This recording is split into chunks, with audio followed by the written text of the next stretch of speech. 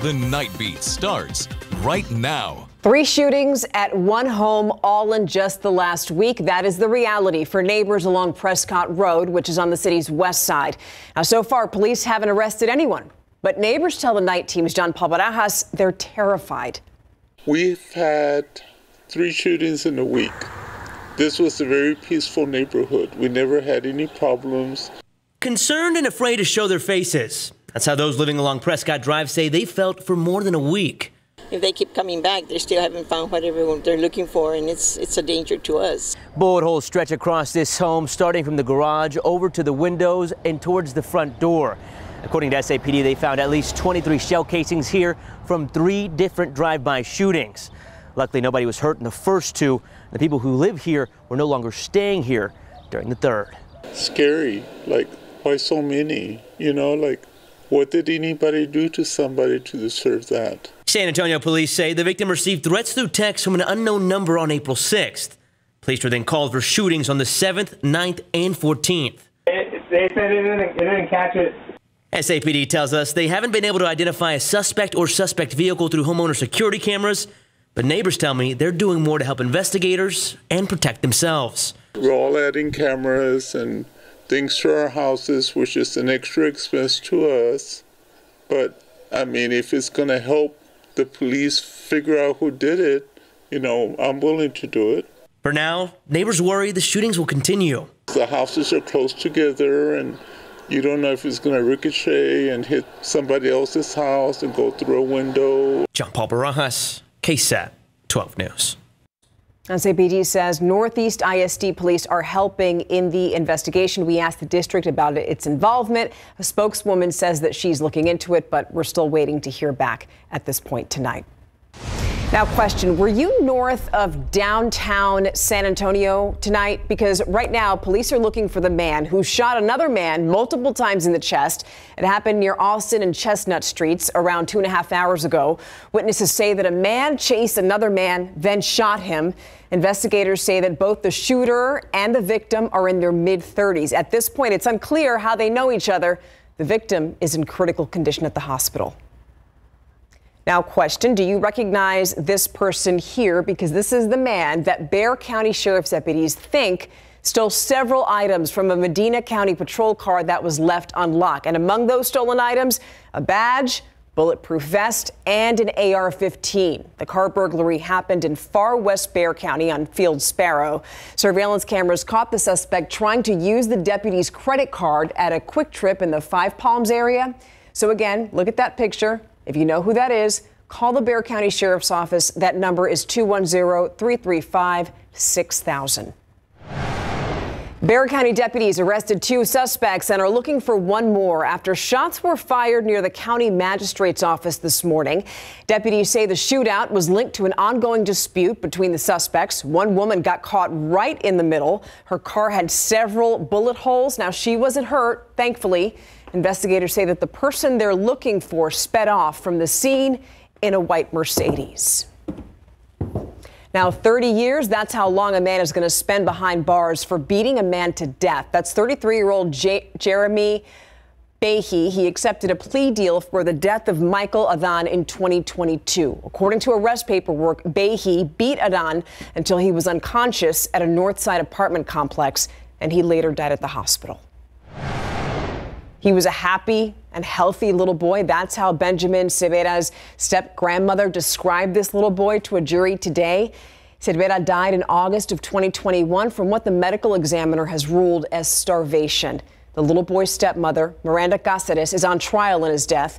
And today, the defendant's mother took the stand and described the relationship between her daughter and step-grandson. Did you ever see your daughter treat Brandon or Benjamin in a bad way? Did you ever see your daughter withhold food from Benji or Brandon Jr.? No. Meanwhile, prosecutors today brought up text messages that Alice Cáceres sent her daughter that they say contradict what she was telling the jury. Closing arguments in that case are set for tomorrow morning. If she's convicted, Miranda Cáceres faces life in prison. Major change coming for the Bexar County District Attorney's Office. First Assistant DA Christian Henriksen is leaving next week. That announcement coming from the DA's office, and it quotes Henriksen as calling it a career change that he simply could not pass up. Now, his decision comes after KSAT Investigates revealed the relationship between Henriksen, DA Joe Gonzalez, and the social justice reform group, which you know as the Wren Collective. Our KSAT Investigates team first reported on the DA's office and the Wren Collective back in late January. That's when KSAT Investigates uncovered hundreds of emails and text messages between Henriksen, Gonzalez, and the Austin-based group. The DA's office has defended that relationship. You can find a full timeline of our investigation into the DA's office and the Wren Collective over at KSAT.com. Well, it was a drizzly day in San Antonio, but we're going to see a little bit more sun in the afternoon tomorrow. As we take a look at temperatures, high temperatures over the next few days, pretty warm, near 90 degrees even on Thursday. But a cold front arrives over the weekend. Not only is that going to drop temperatures, but it's also going to be bringing the potential for rain. So here's what we'll talk about in the forecast. More morning drizzle tomorrow morning. Spotty storms possible during the middle of the week for Fiesta. And I have increased those weekend rain chances. Those details and a look at our next Weather Authority medal giveaway coming up in just a few minutes. All right, Sarah, thank you. And now here's a look at your Nightbeat News Flash. We want to show you this right here. The man that DPS troopers say intentionally drove a semi-truck into a DPS building in Brenham last Friday has now been charged. 42-year-old Clenard Parker is facing charges of aggravated assault with a deadly weapon. Troopers are saying that Parker stole the 18-wheeler that he used to crash into a Washington County, Texas Department of Public Safety driver's license building. A 78-year-old man was killed. 13 others were hurt. 2 of the victims still in the hospital. Officials are saying that Parker was denied his commercial driver's license the day right before that crash. And tonight, he's still in jail. Republicans still trying to impeach Homeland Security Secretary Alejandro Mayorkas. Earlier today, House Republicans sent 2 articles of impeachment to the Senate that automatically launches a trial in the Senate. House Republicans voted to impeach Mayorkas back in February because they claimed that he refuses to enforce existing border laws. But keep in mind that Democrats are the ones who control the Senate, and they're expected to either dismiss the charges or conduct a quick trial that ends without a conviction. Mayorkas is the first cabinet secretary to be impeached in nearly 150 years. Ooh, be careful where you go to get Botox. The Centers for Disease Control and Food and Drug Administration are investigating after 19 people got sick from Botox injections. Apparently, they were bootleg. The CDC says that whatever people were injecting was counterfeit. Now, none of the people who got it in Texas. You know, people get Botox injections for migraines or spasms, but we know that most people actually get them to get rid of wrinkles. Now, if you do get Botox and you experience blurry or double vision, difficulty swallowing, or slurred speech, get medical help immediately. And that's a look at your Nightbeat News Flash. Now, in San Antonio, USAA is laying off more people. The San Antonio-based company is letting 220 people go, citing, quote, changing business needs. However, the company will continue to hire people for other positions. Right now, it's unclear how the layoffs affected our local USAA offices. Almost 1,000 jobs. USAA eliminated almost 1,000 jobs and back in May cut 300. For the first time in its 100-year history, USAA posted losses on its annual balance sheet last year.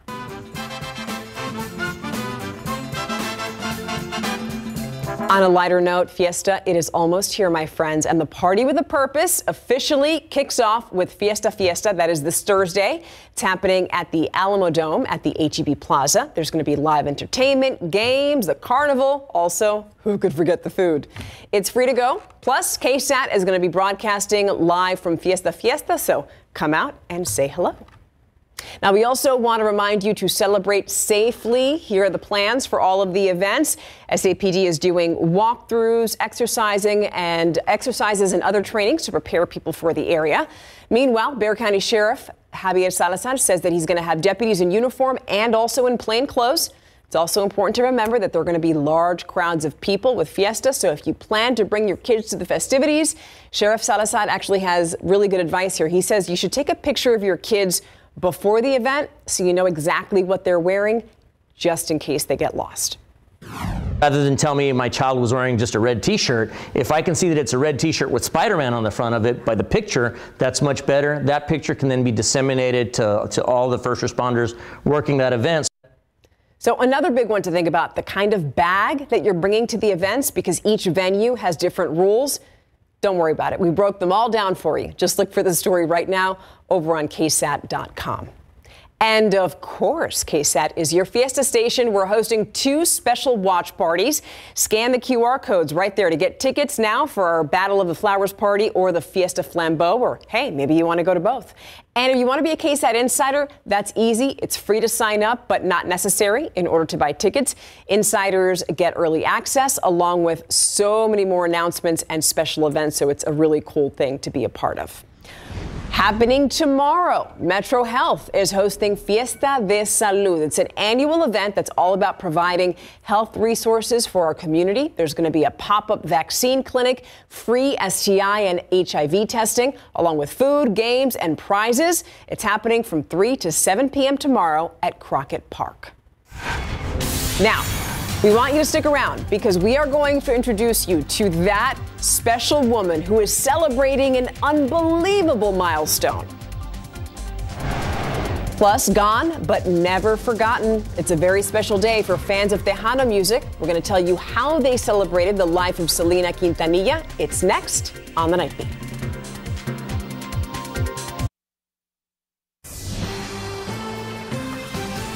Raise your hand if you need a job. SeaWorld San Antonio is looking for help. It's actually holding a job fair to fill tons of positions. The park is looking for full-time and part-time employees. The job fair is scheduled for 3 to 7 p.m. on Thursday and Friday. And that's not it, because they're also having another job fair from 10 a.m. to 3 p.m. on Saturday at the SeaWorld Human Resources Center. So if you're interested, here's a tip. Apply ahead of time before you go. And we have a link to help you with that on KSAT.com. Also, good luck. You know, she's not with us anymore, but her legacy is still very much alive, especially right here in South Texas. We are talking about Tejano music sensation Selena on what would have been her 53rd birthday.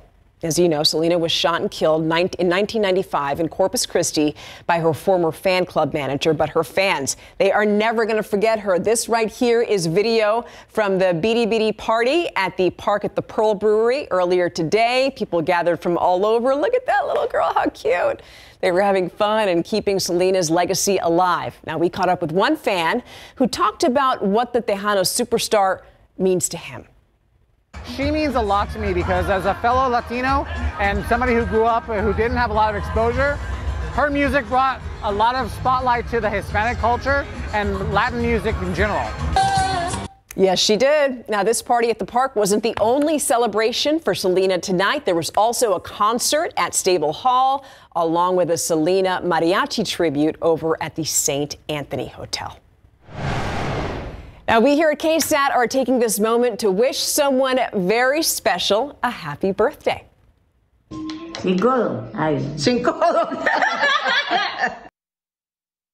That is domino-loving Irma Santiago Torres. She just turned 101. Irma lives in Lavernia. She loves gardening, as you can see. She loves telling jokes. She's also active in her church community, and she likes pigtails. In fact, the Vatican sent her that letter congratulating her. And I'm told by her daughter that she's very sassy. She's never smoked, never drank alcohol, and she said that she's lived this long a life by having a positive outlook on things. She just doesn't let things stress her out, and she doesn't believe in saying negative things about people. I like that. Happy birthday to you, Señora Irma. Happy birthday. We're so happy to share your story. All right, so now we're going to take I was just going to say we're going to take a live look outside, but you know, we dealt with a lot today, especially with that drizzle, accidents. That's right. We had some crashes this morning because of the areas of drizzle. Here's a look at the time lapse, and you can see that we've had some of those areas of drizzle throughout the day today. It wasn't until the later afternoon that we even saw some peaks of sunshine in the sky.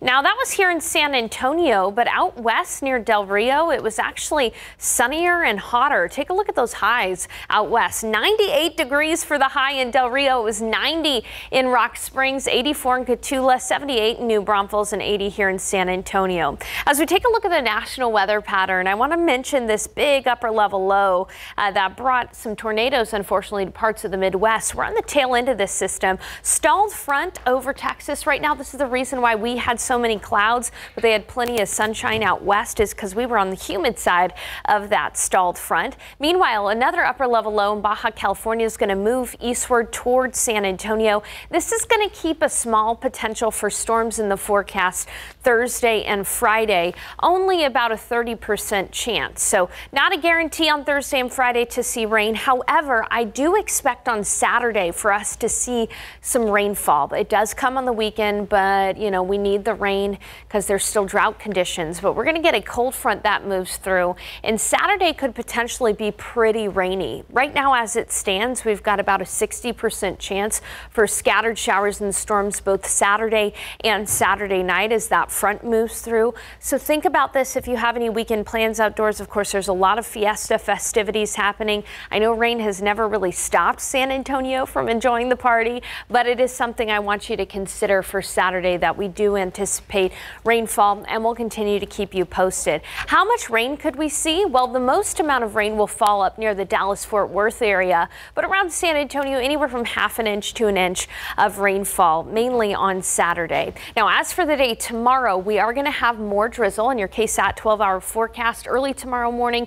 Areas of drizzle for the morning commute, so keep that in mind. Give yourself an extra 15 minutes to get to where you need to go. It'll be patchy in nature. And then in the afternoon, we will see peaks of sunshine with a high temperature, a little bit warmer than today. We'll get up to 85 degrees for the high in San Antonio. We'll see 82 in Comfort, 81 in Kerrville, Los Maples, 83, 83 in Hondo. It'll be 87 at Stinson, 86 in Nixon, Smiley, 87 in New Braunfels, 85 in Pleasanton, and 86 in Poteet. Putting it all together for you, a morning drizzle tomorrow, 85, 30% chance for only isolated rain Thursday and Friday. If you have fiesta plans or outdoor plans those days, just keep the KSAT Weather Authority app handy, because again, rain is not going to be too widespread. It will, however, be more widespread on Saturday and Saturday night. Take a look at how much temperatures tumble behind that front. On Sunday, we'll struggle to get out of the 60s. It'll be a nice day with low humidity, and Monday, the weather looks so nice, low humidity and temperatures in the 70s. Hey, tomorrow, KSAT meteorologist Mia Montgomery and I will be at 1300 Main Avenue West Cypress with Metro Health. We're going to be handing out our Fiesta Weather Authority medals. The line starts at 4 p.m., giveaway after 6 p.m. Come out and say hi. We'd love to be able to give you a Fiesta medal. For now, though, taking a look outside with live cam, it is a humid night outside. All that drizzle really just putting an exclamation point on the humidity today. Stephanie. You feel it as soon as you open the door. Do. Yikes. But it doesn't matter for a local baseball player, because he got the opportunity of a lifetime. Of a lifetime, a huge day, a long-awaited Major League debut for Alamo Heights' own Forrest Whitley. He finally got the call, and he made his debut when Houston took on the Braves. Plus, the Texas Lutheran softball team continues its winning ways. Nick Mantis has more on the Bulldogs after the break.